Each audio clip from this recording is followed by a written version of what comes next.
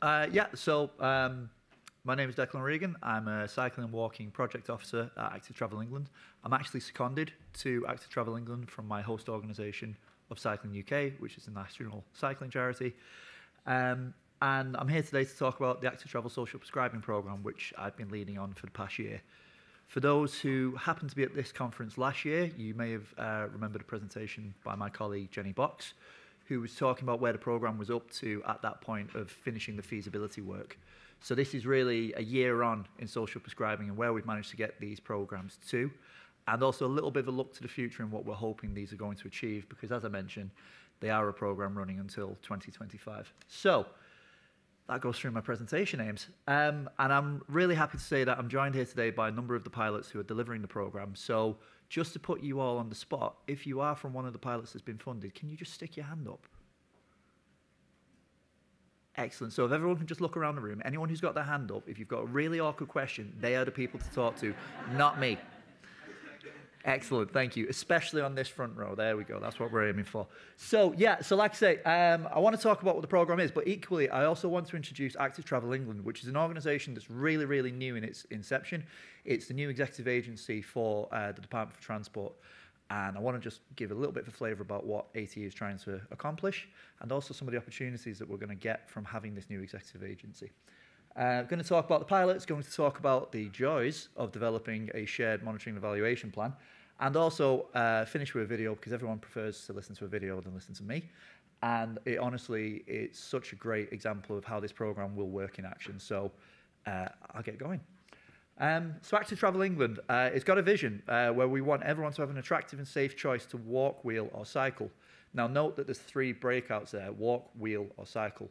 And that is something that when we talk about active travel, the messaging around what active travel actually is gets a little bit lost. And when you bring it back to its basics of walk, wheel or cycle, it starts to make a little bit more sense to the people you're working with on the ground. But essentially, we've got quite an ambitious goal when you look at it, which is by 2030, we're looking for 50% of short urban trips to be done by those methods. And when you look at what the current levels are right now, it's going to take a bit of work.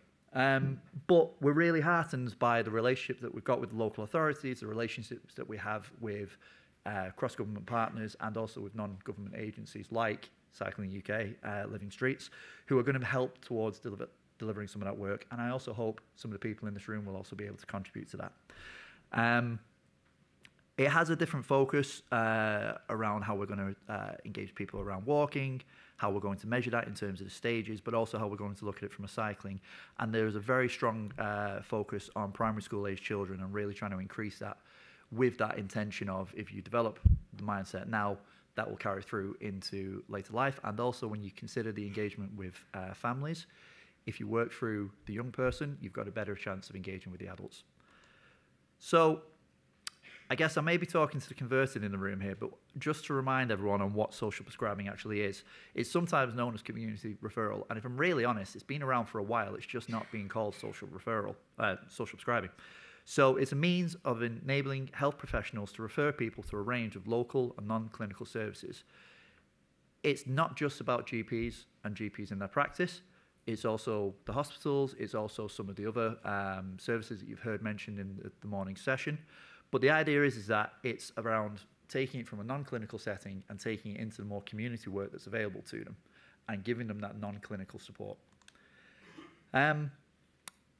But what do we actually mean by active travel social prescribing, and why is Department for Transport, Active Travel England interested in this work? Well, we're quite lucky that we have a document called Gear Change that was brought in during the Boris administration, which made it a manifesto commitment for us to look into this. And in that document, it mentioned about a cycling on prescription GP service and the idea that GPs would be able to give bikes to people that they were working for. Now, we've broadened that to include the other aspects of active travel. So walking is now a major part of this programme. But in addition to that, noting some of the demands that are on the healthcare services and on the staff that are in there in terms of the amount of capacity they have to really do this work, we've broadened out the number of partners that can make these referrals to also engage with the community voluntary sector. So that's where some of these health-focused charities, some of these religious-focused groups, groups who are very focused around social engagement within their local communities, all have a really strong active role to play now in engaging with this programme and signposting people into it. So as I mentioned, when Jenny was sat here last year, or stood here last year, should I say, she was talking about where we're up to in that program of finishing a 2.5 million feasibility study, which would involve 31 local authorities across England. From that, we have successfully invested a further 13.9 million into 11 pilot areas to run this 3-year program through to 2025. And those 11 pilots have come from the 31. And basically what they have been able to present from their feasibility work is a really interesting and innovative and different types of pilots, which gives us a chance to test and learn lots of different approaches to try and learn as much as we possibly can and see what we can actually scale. So again, going back to the conversations and the... that was exciting. No, it's okay. But, you know, if we think about some of the challenges that were put to us in this morning's session, actually, we're trying to do some of that within this program. And the fact is that, you know, active travel isn't just focused about transport. It isn't just focused on getting people to cycle and walk because we like people cycling and walking. It's because it makes a difference to their health. It's because it makes a difference to their wealth. It's because it makes a difference to the communities that they work in and live in. So ATSP has a couple of really, really core targets of what we're trying to do with this. And the first one, it's about working with those that we can identify really need it. So when the pilots put forward their bids, they had to not just take a population holistic approach, they had to identify core communities that they wanted to work with. So whether that was geographical or whether that was individual types of cohorts of clients that they wanted to work with. Obviously, we want them to embed cycling and walking into the programs that they're doing. And the point is that like cycling and walking is the hook, it's the methodology of working with these individuals. And we want to see that that can actually be built into the social prescribing systems. And that is probably one of the biggest challenges we're going to have with this program of how do you position the information of what is out there and make it useful to the communities that you're trying to work with, but give that information to the link workers and to the various other contacts that we're going to be engaging through in a way that it's easy for them to understand and it's easy for them to pass it on to their client when actually the meetings and the conversations that they're having are extremely broad, really holistic conversations. And as we said, when you've got an individual that might be coming forward where actually finances is the challenge for them and potentially they could be wondering about how they're going to pay for next week's shopping, how are you going to have a conversation with them where cycling and walking is actually something that can be seen as a here and now with priority? And that is something that, you know, the pilots are all looking at in different ways and trying to engage with their partners on. But obviously, within Active Travel England, the funding that we provide isn't just towards schemes like this, where it's revenue work, it's also capital work that we've done. And there's a large amount of infrastructure development that's gone on in the areas that we've funded with these pilots.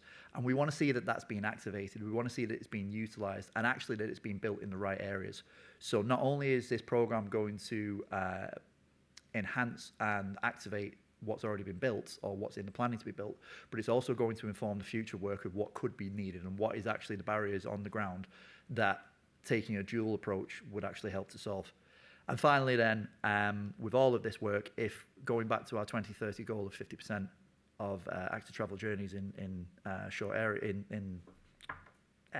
sorry, my words just went wrong then. The idea is that we're trying to convert the modal shift of individuals. So instead of them taking cars to the short journeys, they convert that into walking and cycling to those areas. So this program isn't just Active Travel England working in isolation, and Jenny made a really good pitch of this last year, really, to show how maybe this program is more than the sum of its parts. 13.9 million isn't a drop in the ocean, but in terms of what we're bringing to the table here, by working with partners such as the NHS, such as the Office for Health Improvement and Disparities, National Academy for Social Prescribing, DEFRA, Sport England, and Department of Health and Social Care, we've got the opportunity to learn from those partners about what's already in play, such as the Green Social Prescribing Programme, what learning can we take from that, but also what are the challenges that they have, what are the plans that they've got in the future, what is the things that they can help give to our pilots right now that's going to make it easier for them to do the work that they're trying to do here. And so far, that the steering group has been involved in developing the feasibilities, He's been involved in the review of those bids, of the approval of the 11 pilots that we've worked with. There's ongoing conversations with them in terms of the training that we can provide to the pilots as well through that. And they're really, really involved partners and someone, you know, that we're really keen to continue that involvement with. This doesn't stop at central government level. This is how it also works on the ground with the pilots as well. And it's really, really important to point out that this isn't Active Travel England funding just the transport team of the local authority. It's funding the health teams. It's funding the leisure teams. It's working with parks and green spaces. It's encouraging those local authorities to not work in silo, but to actually bring a shared approach to the way that they're operating on the ground. And because every single pilot had to be approved, not just by their transport lead, but by the Director for Public Health, there's a really clear synergy within the pilots about what they're trying to do with that. Now, for anyone who's not seen a theory of change before, please don't panic. But essentially, this is where we talk about what we're putting into the program, what are we trying to get out of it, and what are we trying to prove. So you'll be happy to hear that I think these slides are being sent around afterwards, so you don't need to try and cram this all down here. But when we're talking about the funding that we're going to give, we're not just talking about the funding of directly the 13.9, but we're talking about the funding that's been given out in infrastructure work. We're talking about that it's the skills of the partners that I've just mentioned and the various different policy and networking work that we can do. It's the cycle hires that they're going to put out. It's the promotional activities that are going to be delivered, the training that's going to be given out to the community. And it's also that linked worker engagement, which is a real strong key piece of this work, because it's all well and good putting on cycling and walking activities. We've done that. We know we can do that. But actually, how do we make sure that these activities are engaging with the right individuals and being spoken about in the right ways with those people? And, you know, there's a really strong core element of that work where it's how do you work with the professionals that are speaking to those parties and making sure that they understand what the message is. So from that, the outcomes that we're trying to engage, that we're trying to get out of this, you know, they kind of speak for themselves in terms of that. We do want to improve the awareness of active travel. We do want to improve the perceptions, not just perceptions of safety, but the perceptions of enjoyment of it as well, and seeing the value of it. We're also looking towards changing the attitude of that active travel. So again, going back to that short journeys mindset of, you know, showing them that it can be done. And as, you know, I mentioned, there's a really interesting piece of work that's going on now where it's the relationship work that's going on in the local authorities that's really coming out of this as an interesting learning piece, and the system change side of this, which actually getting the silos to break down just that little bit, trying to get those different teams to engage with each other, trying to get them to share the values of what they're trying to achieve, it's having a larger impact than just this work. It's showing them where they could work in the future. And it's actually, you know, we're already hearing some really interesting examples from the likes of Cornwall, where they're now working on an overarching movement strategy that's going to cover everything that they do in Cornwall. And ATSP is a way of them testing some of the things for that, but it creates that legacy of how they want to move forward. And then the longer term impacts that we're hoping to prove for the individuals, but also for the system. So who are these 11 pilots that I'm putting on a pedestal? Who are these 11 that are doing the job? We've tried to look for a spread when we approved the bids for these. We didn't want to have too many clusters doing it in the same area. We also didn't want to approve a whole load of programs that were very similar to each other. So that's where you're seeing that there are varying levels of investment that we've made, up to 1.5 million, but it starts off with an authority that's got around 800K. And when you think about the differences that those pilots are going to do with that funding, it gives us a chance to test and learn a few ideas around how they can engage with a larger population, with a smaller population, with populations where the social prescribing or the transport systems are quite enhanced and where they're still being developed. And just to quickly run through them, we've got Gateshead, Leeds, Doncaster, Nottingham, Suffolk, Plymouth, Cornwall, Bath and North East Somerset, Staffordshire, Bradford, and finally Cumbria. So as I mentioned, the pilot areas had to identify within their local authority areas where did they want to work, but they also had to identify who they wanted to work with. And this is where I suppose there's probably no surprise to the people in this room looking at the list of target cohorts that these are the individuals that need that support and are recognised to have the largest health inequalities when it comes to being physically active, but also when it comes to the opportunities that are around for them. And, you know, we can talk about any one of those groups in isolation, but actually, you know, someone who is disabled is going to be demonstrating quite high levels of, long-term health conditions as well. Someone who comes from an area of deprivation could equally be someone who's also unemployed. So there's a lot of crossover between the different cohorts that are in there. But for every single intervention that's been identified by a pilot, each of those pilots has that theory of change that I brought up, but they've got it at a local level. So it scales up to what it is that we're trying to do from what they're trying to do. So what are the types of activity that we're talking about doing? So, walking and cycling, like I say, I guess there's probably no surprise in terms of what that is. It's lead walks, it's cycle training, it's personalized travel planning, it's teaching people basic bike maintenance skills, it's taking them on health walks, it's getting them to use the green spaces and the parks and some of the local infrastructure that they've got in their communities. But there's also a large amount of work around the information sharing and consultation. And this is where it's going out to these community groups and actually saying to them, this is what we're planning to do in your area. Is that what you need? Is that going to make a difference? Could we do this in a slightly different way? And by mapping out some of the routes that are out there and creating certain schemes like travel active challenges or mass participation events.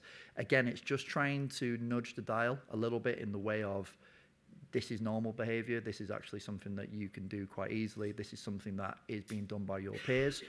It's being done within your community and actually it's showing a benefit and it just creates that opportunity for easier engagement with it. And I think the final two major points of what these activities are doing is, I suppose the first four that I've just brought up are tied to the individuals. But there's also the system change work where it's about barriers being identified, barriers being removed, barriers being reduced. Can we create better working relationships between partners? Is there a gap where actually we need to create more partners or bring in some external resource into those local authorities where actually there isn't the skill set or there isn't the local opportunities to do that just yet? And all of the programs have been based on the COMBI behavior change program model. So that idea of the capability, the opportunity, and the motivation needing to be present in order to change the behavior that you're looking for. So everything is embedded within that. So I mentioned I was going to do a quick word on monitoring and evaluation. I emphasize it will be a very quick word. But I've spoken quite a lot about how this program is trying to do lots of different types of ways of doing it, and it's trying to learn lots of different things from different pilots, larger scale, smaller scale, cycling being given to one cohort but not to another. And that creates a bit of a minefield, to be honest with you, when you're talking around, well, what do you do for a shared monitoring and evaluation program?